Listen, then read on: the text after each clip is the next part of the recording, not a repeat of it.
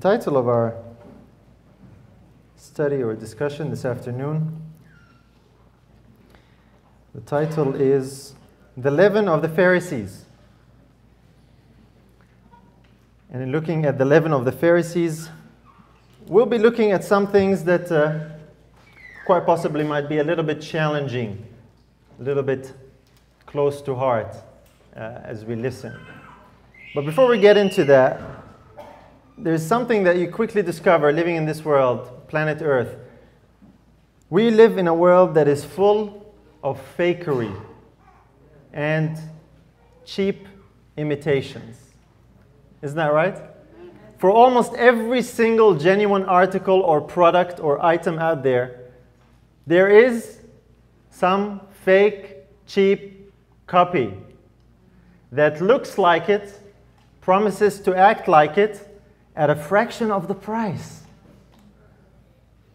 And that's very tempting. How many times have you bought an item because it was really a good deal? And inside you hope that it would do the job of the more expensive one. And you quickly discover that there is a reason why it is so cheap. Imitation, copy, fakery. It's kind of the mark of the world we live in. Not just on items or products. And that's especially the case if it's an item that's popular or in demand, or a product that is really selling very well. You'll find multitudes of imitations. Unfortunately, one time I got caught out, not just one time. And despite our better judgment sometimes, and you go and you think, no, this time it'll be okay. And we went and bought this item, and we didn't even use it once. We threw it away. So the ability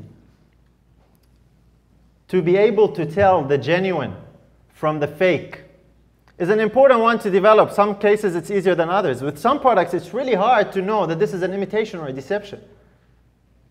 And you won't find out perhaps even until you use it for a while, and then you learn that you were actually deceived. And that's not a fun thing to do. So sometimes we can tell the fake, other times we cannot. In our spiritual experience, there are a lot of fakes. Spurious, make-believe, ingenuine. The Bible warns us about a number of fake things to watch out for. We are to beware of false gods, right? False prophets, false Christs. As a matter of fact, we're told there is another Jesus, another gospel, false brethren, false teachers, false apostles, and even Satan, who appears as an angel of light. In the spiritual realm, as part of the faith, we are warned that there is a lot of fakery, isn't that right? And in our spiritual experience, it is vital and important to be able to tell the fake from the genuine, because unlike an item that might not work very well, in the spiritual judgment and in the spiritual world, not being able to tell the false might result in disastrous results to your destiny, to your walk with the Lord. And so it is vital to be able to tell the fake from the real. A very dangerous deception is present in our Christian walk. And this is what I want to address today. And this deception has to do with the fake and the genuine. How is your faith? How is your experience? How is your Christian walk?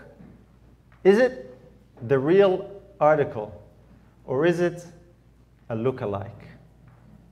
That's a very important question to ask, because honestly, I believe this is one of the biggest problems we have today.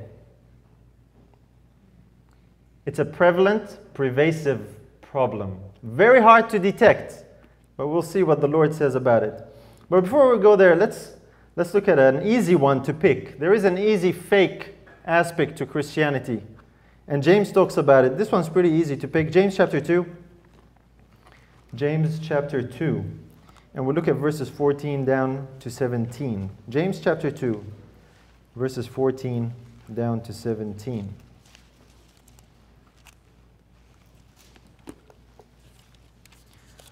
And here the apostle tells us, What doth it profit, my brethren, though a man say he have faith and have not works? Can faith save him? If a brother or sister be naked and destitute of daily food, and one of you say unto them, Depart in peace, be ye warmed and filled, notwithstanding ye give them not those things which are needful to the body, what doth it profit? Verse 17, even so faith, if it hath not works, is dead, being alone. This is the easy one to tell. Faith, of course, without works is dead. A Christian who only makes a profession without corresponding behavior and conduct is very obviously a fake. And that's not that hard to pick, because all you have to do is look at the works. Now, my purpose here today is not to see if you can pick that in others. That's usually our tendency. We're usually pretty good at that. But let's look at ourselves, okay? Are these elements in part of your Christian experience and behavior? That's something we need to look at, we need to explore, because that is a real deception. James is addressing a deception that does exist. A profession without corresponding work, or without a true manifestation. What it is, it's not faith versus works, by the way. It's genuine faith versus fake faith. Genuine faith is a working one. A mere profession of faith without any manifestation is not really faith at all. And like I said, this is the easy one. I want to get to the hard one in a minute. But just like we just read, helping those in need. Controlling the tongue. James talks about controlling the tongue. Visiting orphans and widows. Being unspotted from the world. Even our relationships with each other. These are elements of that working, genuine faith that is what a Christian is all about. Are these things part of your experience? And if they're not part of someone's experience, then you might, rightly so, wonder if they're only making a profession. That's fairly easy to see. Even Jesus said it, you know. Why do you call me Lord, Lord, but do not the things that I say? In 2 Corinthians 13, if we turn there, 2 Corinthians chapter 13, the apostle gives us an injunction here, and it's part of our Christian duty. 2 Corinthians chapter 13, verse 5. 2 Corinthians 13, verse 5. Paul says, Examine yourselves whether ye be in the faith. Prove your own selves. Know ye not your own selves how that Jesus Christ is in you, except ye be reprobates? When was the last time you examined yourself as a Christian? When you took your spiritual pulse. How often do we do that? Unfortunately, and it's something that we ought to do often, unfortunately, perhaps we don't do it as often as we should. When did you last turn a critical eye on yourself and really, truly examined yourself? That's the question. You know, failure and neglect to do that can become a very serious problem. What does it mean to be in the faith? He says, examine yourself. See whether you are in the faith. So what we sometimes do is check. Well, I believe state of the dead, and I believe in the Sabbath. I get an extra tick because I believe in the truth about God. And we examine our beliefs. This is not examining yourself whether you're in the faith. That's part of it. But that's not the whole of it. But all too often we look at our doctrines, we look at our beliefs, we look at what we stand for, present truth, three angels' messages, and we conclude, well, I am in the faith because I believe all these things. And we fail, brothers and sisters, to go to the true, genuine heart examination. Because despite believing in all these things, there still remains a problem. How do you examine yourself? How do you examine your own heart? There's something that goes a lot deeper. And in not going deep enough, brothers and sisters, we can end up with a lookalike faith, a lookalike experience, thinking that it is the true. Hopefully, as we shall see. Now there's another danger that stems from the first one. We looked at a profession without corresponding behavior or works. But there is another problem, a more insidious manifestation of false faith. This one is really hard to pick. And James mentions it, James chapter 2. Let's read this verse first, and then we'll go to another verse that brings it out even clearer. James chapter 2 and verse 20. We have quite a number of verses from the book of James today. James chapter 2 and verse 20. And here the apostle says the familiar words. James 2 and verse 20. And he says, "But wilt thou know, O vain man, that faith without works is dead." Well, we all know that. We read that earlier. But I want you to think about something. Is the inverse also true? If faith without works is dead, is it possible to have works without faith?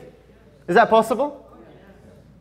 Oh yes, some people say. We know all about that, right? And if it's possible, then would that also be vain? But we have a problem because this one is so much harder to pick. Why? Because it is not apparent. It is not visible. It is more subtle. This actually deals with a deep heart issue. It's something that's so much harder to pick. So much so that it actually is very possible for the owner of such a situation to end up being self-deceived. And this is why the apostle says you need to examine yourselves whether you're in the faith. Be honest, be true, be genuine in that examination. And for all our good efforts at such an examination, you can still come out with the wrong result. You realize that? We actually need divine help, divine illumination to examine our hearts aright. Brothers and sisters, this is a very serious problem among us. I know that, not because someone told me that, but it's something that Jesus identified. Let's go to Luke 12. This is where the title of this study comes from. Luke chapter 12. Luke chapter 12, verse 1. Luke 12:1. In the meantime, when they were gathered together, an innumerable multitude of people, insomuch that they trod one upon another, he began to say unto his disciples, first of all, beware ye of the leaven of the Pharisees, which is hypocrisy. Picture the scene. Here is Jesus, crowds of people, so many of them that they're trampling each other. That would be a good problem to have at camp, right? You would say, oh, that's a good camp. So many people come. And in the midst of that, in the midst of this success, in the midst of this apparent prosperity of the cause, Christ turns to his disciples. It says, first of all, and he tells them something. He tells them to watch out for something. It is something called the leaven of the Pharisees, which is what? Hypocrisy. That does not seem to fit with the situation that is happening around them. He doesn't tell them, look, we're doing well, go get some more seats, go organize the people to sit together. The disciples were feeling all these successes that were happening. Things were going well. They're with Jesus. More people are coming. And in the midst of that, he tells them, I want you to watch out for something. The leaven of the Pharisees, that is hypocrisy. Brothers and sisters, according to the Lord, this is a danger for us as well, the disciples of Christ. What is the leaven of the Pharisees, which is hypocrisy? What does hypocrisy mean?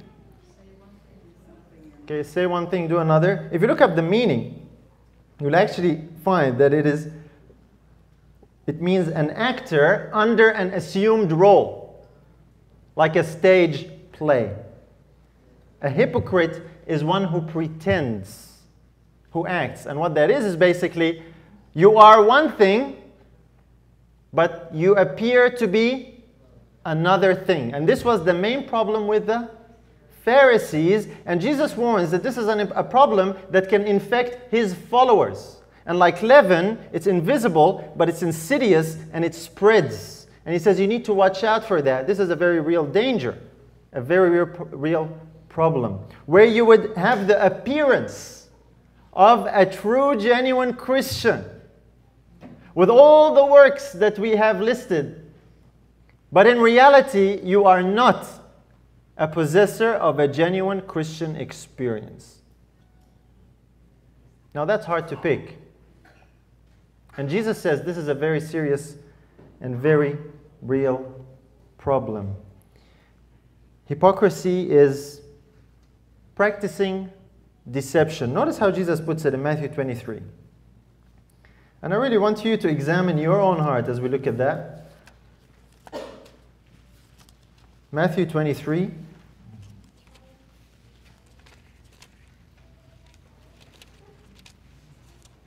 And verse 27 and 28. Matthew 23, 27 and 28. Woe unto you, Jesus says, scribes and Pharisees, hypocrites! For ye are like unto whited sepulchres, which indeed appear beautiful outward, but are within full of dead men's bones, and of all uncleanness. Even so, ye also outwardly appear righteous unto men, but within ye are full of hypocrisy and iniquity. Jesus gave some of his most scathing rebukes in this chapter to the Pharisees, right? But then he also told his disciples, we just read, watch out for that disease. Watch out for that condition, this leaven of the Pharisees, lest it infect you as well. It's a very real danger where we can be appearing as righteous before men, but within full of hypocrisy and iniquity. And that is very difficult to tell. Because on the outside, all you see is a very good believer who believes all the right doctrines, who looks the part, who acts the part, who might do many good things. And possibly because of doing all these many good things, there might be a certain sense of assurance that I must be doing it right, otherwise God would not bless. Maybe people coming to the camp, so many people coming to the camp, that's taken as sign and evidence that, well, things must be right. God is blessing. And this is the danger, brothers and sisters, or whatever it might be in your case, where the outside looks good, but the problem is the inside. When was the last time you took a really good, close, hard look at yourself? You know, I know sometimes talking about something like this, I'm talking about the Pharisees. If I were to ask you the question, do you know anyone like that today? I'm sure most of you put your hand up.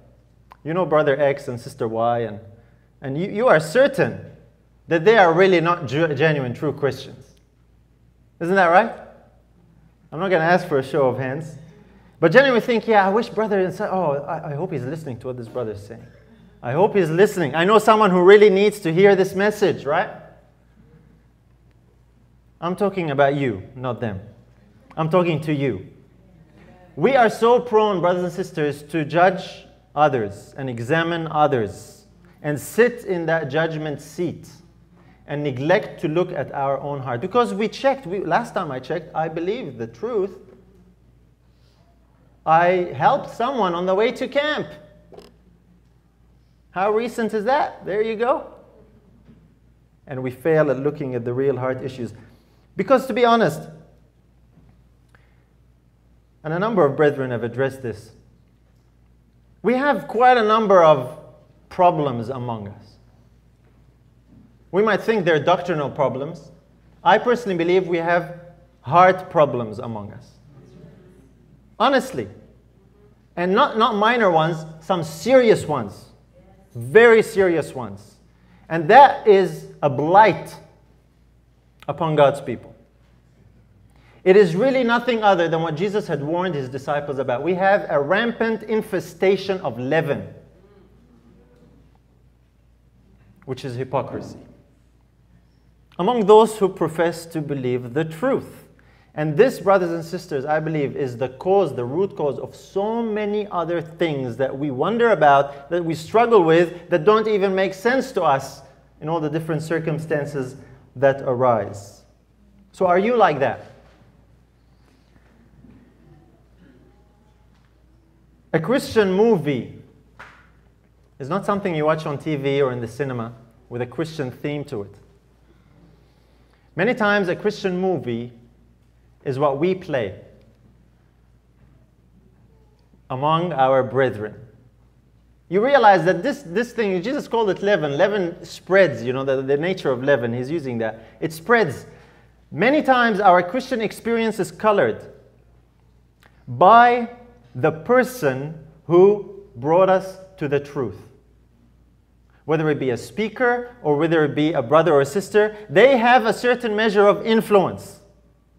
And observing, I notice that many times people come into the church, and because the church, sadly but truly, many times has these pretentious Christians. The new believer comes in and starts learning and thinking, well, to be a Christian is to do this and behave this way, without really examining the true heart motives, because behind the scenes there's all manner of heart issues that happen. And they really never learn to become a true, genuine Christian. They learn to become a Christian movie, an actor. I know what that's like for a number of years, growing up in the church. Where people go into the church and look at certain thing, but outside there's a totally different life. You know what I'm talking about? Now, someone might say, well, that's pretty obvious, brother. We're not like that. No, we're humans, so we refine these things, and we make it more difficult to detect without really sometimes addressing the problem. So how is your experience? How is my experience? Do we have the leaven of Pharisees in our hearts? Do we sometimes play the part of a Christian? Because we know the Bible says we should do this, or we should say this, or we should behave this way. And we do that because we know we should, but in our heart is a totally different story. Have you ever been like that? Don't answer. Jesus said, be careful. That attitude can spread. It can spread in your own heart. And it can spread to others. And it causes a very, very serious disaster. What does it mean to be a Christian? What is the meaning of that? A Christian is not one that is defined by his beliefs, believe it or not. It's not. Because you can believe all the right things, but still not be a Christian, right? So the beliefs is not it. Now don't get me wrong, the beliefs have their place, and they are important. But that's not what defines and makes a Christian. You might be saying, well, no, of course, it's not the beliefs. It's the conduct and the behavior, right? How we behave. But that can be faked, right? You can behave like a good Christian, but in your heart, there is a problem. So your conduct and behavior is not enough. So what would define a true Christian? How do you know that you're a Christian? I want you to think, okay? I want you to just think about these things. What do you look for in your experience to tell you that, yes, I am a Christian and this is true and I'm on the right path? What do you look for? And you know, we have different measuring sticks to determine if I'm a Christian, and then we take that same measuring stick and we apply it to others. Whether it be the beliefs, whether it be the behavior, whether it be the practice, whether it be any of these things. A true Christian is really defined by what life they possess. Really. Do you have the life of Christ or you don't? It's that simple. If you have the life of Christ, you're a Christian. You don't have the life of Christ, you have an imitation. And what does the life of Christ mean? It is the only antidote to the leaven of the Pharisees, which is hypocrisy. In the failure of the presence of the life of Christ, you will develop the leaven of the Pharisees. Guaranteed. And this is what Jesus was warning his disciples about. This is one of the biggest problems in the church. And when I say in the church, I say in all the professed followers of Christ. Don't you realize that Jesus said in the last days, there will be many who will say unto him, Lord, Lord, haven't we done all these things in your name? And what does he tell them? I never knew you. When he says many, is that a majority or a minority? And we might think that applies to all the other Christians who don't believe like us because we believe the truth. I have news for you. It's not based on beliefs. It's not even based on doing wonders. Jesus said many. The true heart motives. When do we truly take a look at the motives that drive our actions and decisions? We are so good at convincing ourselves of all the good Christian motives for the things we do, and we mask so much selfishness and heart problems. You realize that? And to a lot of people, even the whole process of going so deep is so foreign, it's never been done. And so problems persist. Let's look at an example of that. Ephesians chapter 4. Ephesians chapter 4, verses 2 and 3. Jesus said the biggest test for, or the biggest sign, Ephesians chapter 4 is where you're going, okay? The biggest sign for the world to see the truth of Christianity is what? He says, by this shall all men know, if what? If you love one another. We all know that, right? And so, well, this is one of the top things we know. We should love one another.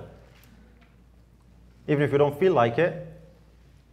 But we better at least act like it. Right? That happens sometimes. If we're honest, okay?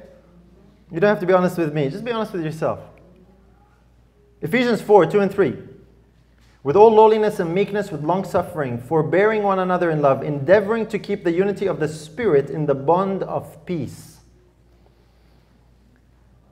This chapter talks about the unity of the Spirit, and later on in the chapter it talks about the unity of the faith. One of the other signs that Jesus gave is the unity that exists among the disciples will be an evidence of His presence among them. And so what happens many times as brethren, we read that and we say, well, let's be united. We have some differences, let's unite together. And we call for meetings to have some unity. I've been in some of those meetings. Maybe you have too. And the unity that is sought is really a uniformity of scriptural interpretation. That's really what it is.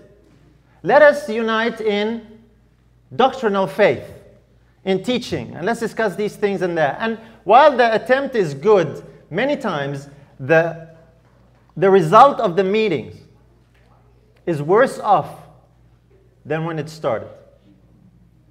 So a meeting for unity ends up in causing more disunity. I've been in enough of these meetings that when a brother or sister come to me and say, look, let's have a unity meeting, I'll be honest, I groan inside.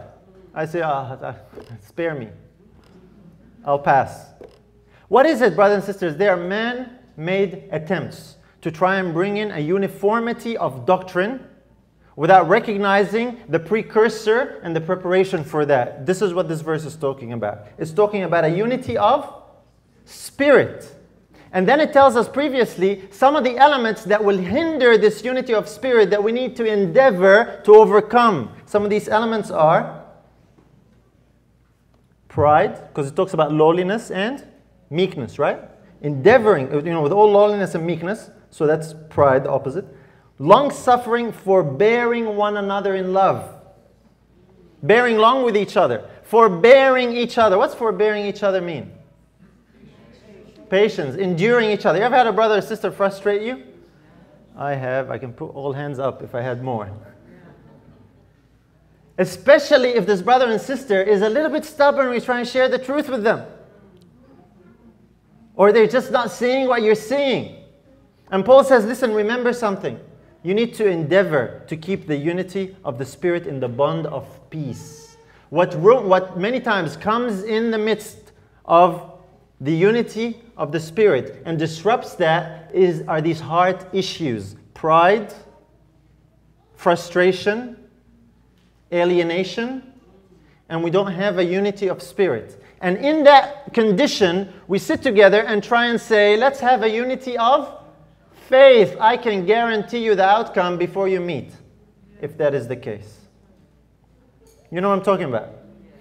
We are to seek earnestly that unity of the Spirit. And we can seek that not just by saying, oh, look, let's be united in the Spirit. It's by dealing with the heart issues that exist, the leaven of the Pharisees.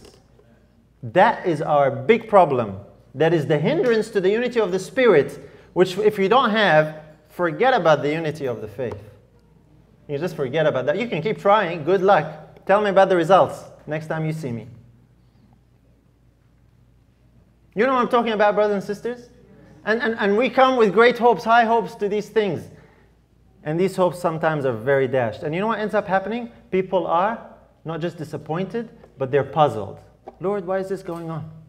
What's happening? I thought we had the truth. That's how serious this issue is. So Jesus says to his disciples, beware of the leaven of the Pharisees. You know, the Pharisees had so many factions and so many schools of thought and doctrine. Almost sounds like some of us, right? This is the faction of the people who go attend their own mountain camp meeting. This faction over here.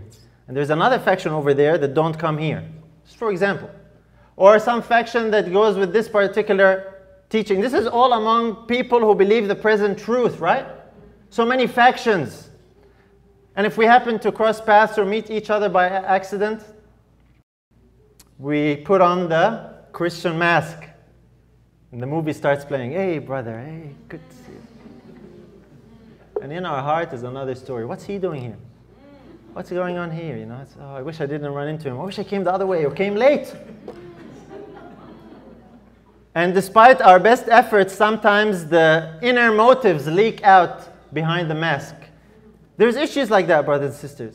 If you've been, a believer any length of time, you know what I'm talking about.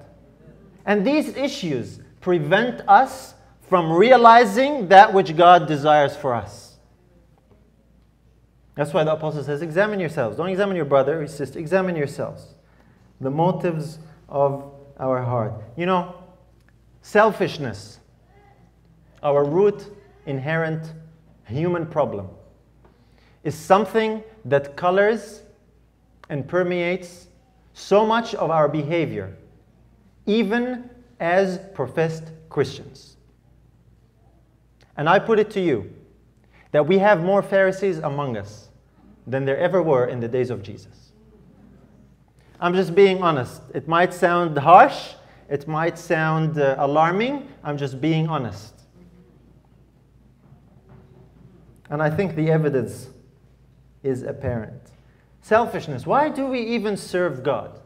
Some Christians are Christian because of the promise of heaven and eternal life. You can be a Christian for a selfish motive. You know that? And if you don't graduate and grow from, maybe initially that might work, but if you don't graduate and grow from that, that's a problem. Because that selfishness will not only apply to that circumstance, it will also color all your other behavior and interaction with brothers and sisters as a Christian. And you will remain in this Christian movie. And in this movie, you are the star. You get the credit. Honestly, sometimes, I always used to wonder, these atheists that don't believe in God, don't they want to be in heaven? I just don't get it. Why would they choose a life that will only last 70, 80 years, and then afterward they say there's nothing? Why don't they just believe? You ever wondered that? To be honest, sometimes I think I see the problem that they have.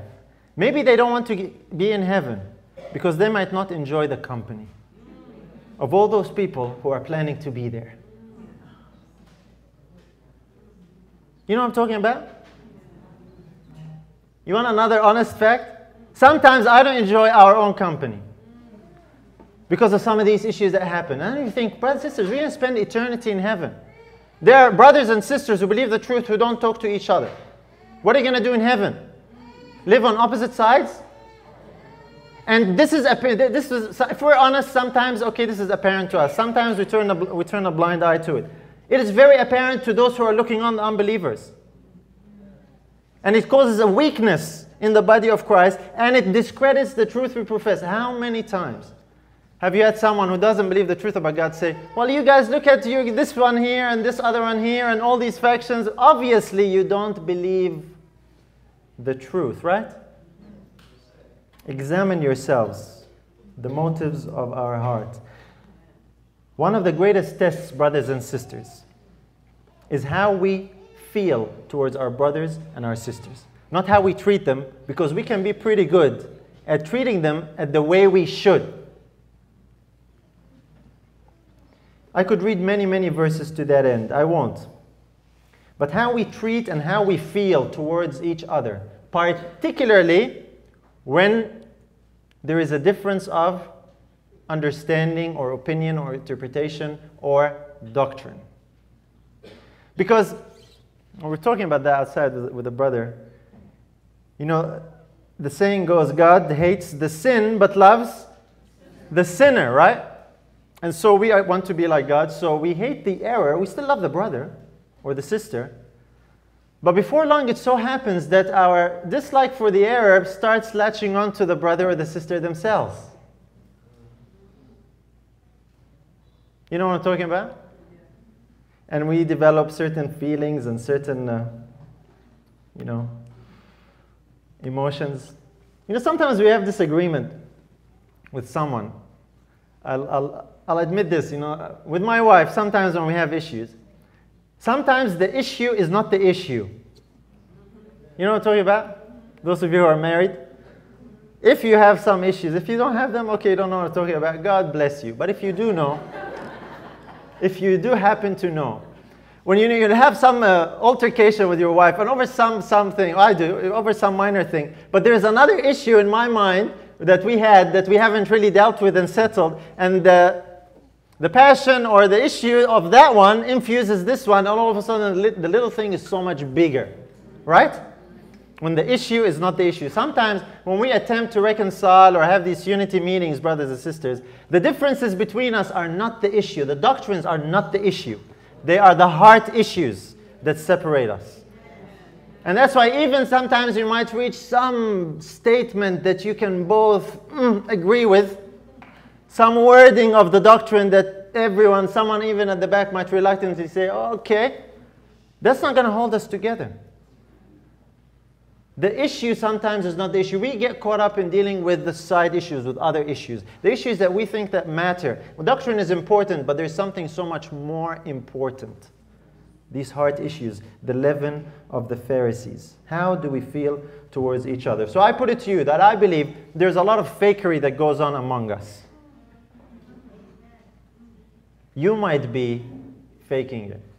I don't know. Because we've become adept. We've become really good at appearing right, saying the right phrases. Righteousness by faith. You know, it's like when we say righteousness by faith, that's it. Of course I believe and have righteousness by faith and all things associated with it. We do the right things. We say the right things. How is your heart? When was the last time you truly, in the private moments between you and God, really examined your heart? The motives that drive your decisions, your actions. Your brother, your sister, why do you feel this way about him, about her? What really is in your heart? Is it really because they believe differently? Or is their different belief just an excuse to justify how you feel about them? And you think it's okay to alienate because they don't believe the truth. Well, that might be the apparent reason. But is it the real reason? That's the question. Let me share with you the statement that is really insightful. This is from Spirit Prophecy, Signs of the Times, 1899. It's a short one. The secret of Satan's power over God's professed people, you want to know what that secret is? Lies in the deceitfulness of the human heart. The secret of Satan's power over God's professed people lies not in doctrinal error, not in heresy, not in what someone is preaching. Where does it lie? In the deceitfulness of the human heart. This is where the real problem is. That's where the leaven of the Pharisees lives. When was the last time you really examined your heart? The number one distinguishing feature of the deceitfulness of the human heart is that it is selfish. It is selfish. Selfishness is one of those things, brothers and sisters, that can easily be masked for something else.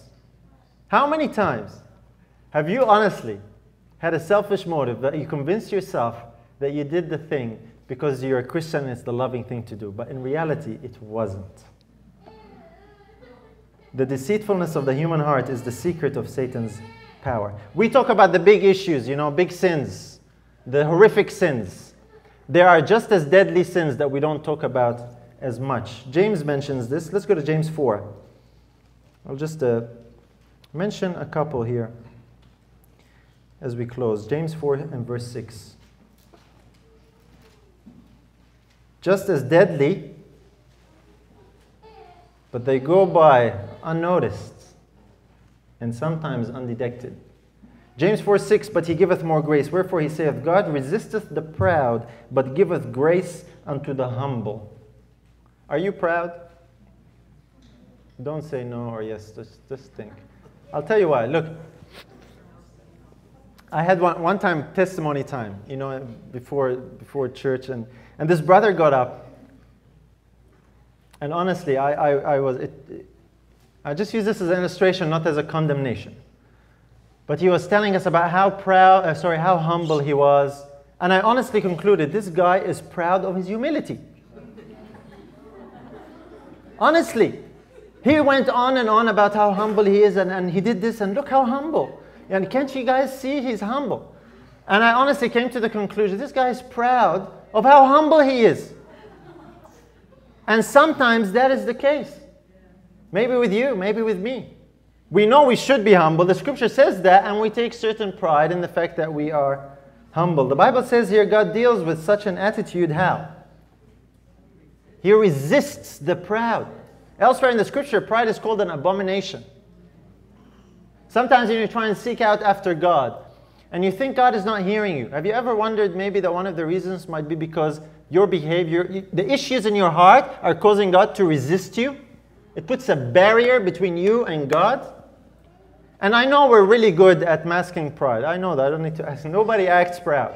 We all act humble. So how is it in your heart? Pride is not just I feel proud. Pride of opinion. Pride of interpretation. Spiritual pride because you believe the truth and someone else doesn't. And we're good at presenting our pride humbly. Oh, this brother doesn't believe. He said, yeah. And the unsaid is in the heart, but I do, praise God. Right or wrong? And this attitude, that's a sign of this Phariseeism, this leaven of the Pharisees being present. We look at a brother or we look at a sister and we quickly make a judgment. We see them eating something, we see them wearing something, we see them believing something, we see them doing whatever. And straight away in the computer, we place them where they are spiritually. Right? And then next to that, straight away, this is all unconscious. We're so good at this, it happens automatically. And then we probably, like that Pharisee who prayed, Lord, I thank you that I'm not doing that.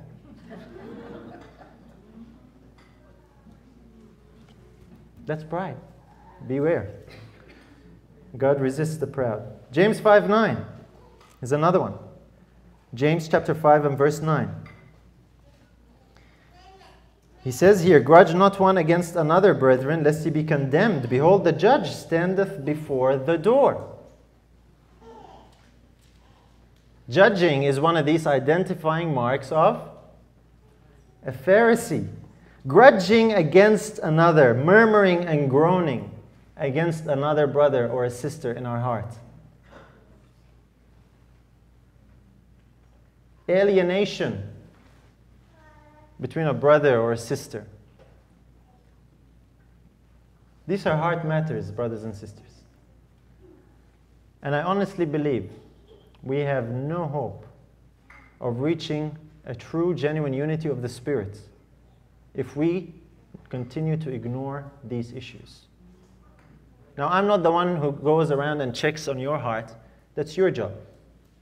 Individually, we are to examine our hearts so that we can maintain this unity of the Spirit in the bond of peace. James chapter 4. A lot of verses from James today. James chapter 4, verse 11. Here is something that we don't do. Speak not evil one of another, brethren. Interesting. Who is he speaking? Who's he writing all this stuff to? To the Christians. These are the issues, the problems that Christians need to be mindful of, these heart issues that manifest in such behavior. The leaven of the Pharisees is not a problem for people who don't believe in Christ. It's a problem for the Christians. Speak not evil one of another, brethren. He that speaketh evil of his brother and judgeth his brother speaketh evil of the law and judgeth the law. But if thou judge the law, thou art not a doer of the law, but a judge.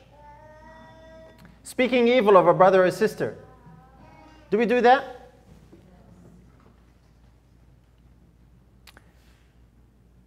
We hate a brother or a sister in our hearts sometimes. The Bible says hating a brother or a sister is murder. We might have very good reason to do so. But these heart issues, brothers and sisters, are serious. Forget about trying to mask them under the category of doctrinal debate, or he's preaching heresy, or he doesn't believe this, and thereby justify hatred and animosity and alienation in our hearts. Because really, we have pride and selfishness. These are just as deadly sins, brothers and sisters, as the big sins, the theft and the murder and the things that are, and that we class as outrageous. James chapter 5 and verse 16. James chapter 5 and verse 16.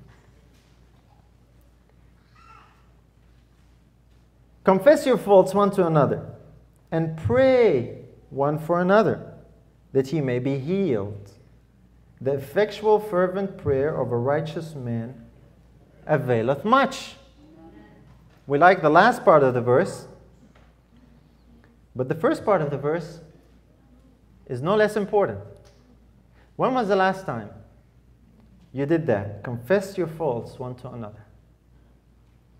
Some of these things, some of these issues between brothers and sisters. When was the last time you actually went to a brother, went to a sister, and said, look, I need to confess something. And look, just to clarify, confession here is not the go confess your sins to like a priest type thing. Go confess your faults, these issues, heart issues you have with your brethren. Go and sort them out together, James says. Why? And pray for one another that you may be healed. What kind of healing? Both spiritual and therefore physical as well. So this has to do with some of these issues, brothers and sisters. When was the last time you went to a brother and sister and you actually said, look, let's pray together, I'm sorry. You might think, well, I'm waiting for the brother, he hasn't come yet. I'm right here, they know my number. No, when was the last time you went? Now I know you might be the one who was wronged. I know that. But what does it say here? You can seek that. If you know a brother or sister has something against you, why don't you seek to reconcile? Because you know what? These issues left untreated and unresolved, they grow into heart issues, alienation, and hatred.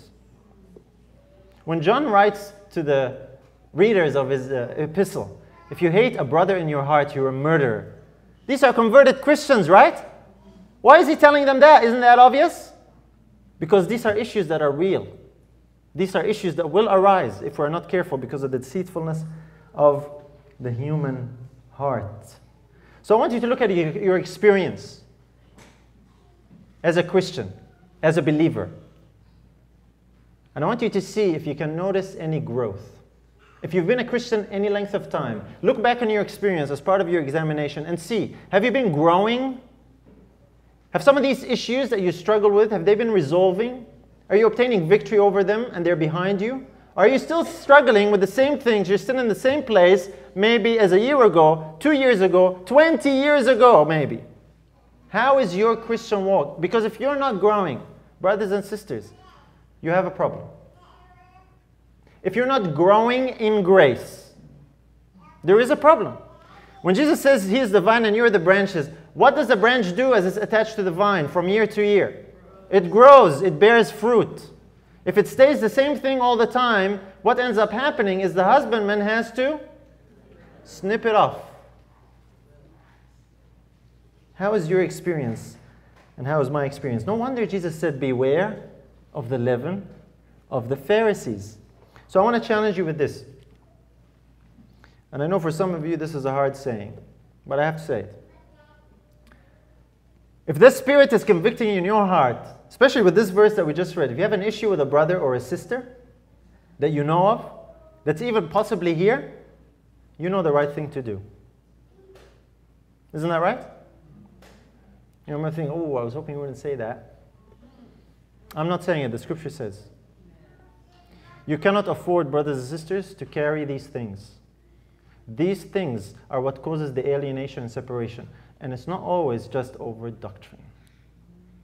It's not always just over beliefs. There are deep heart issues that need resolving. Now, I know that there are different character traits of people. And some characters of people don't get along with each other. They just rub each other the wrong way. I'm aware of all of that.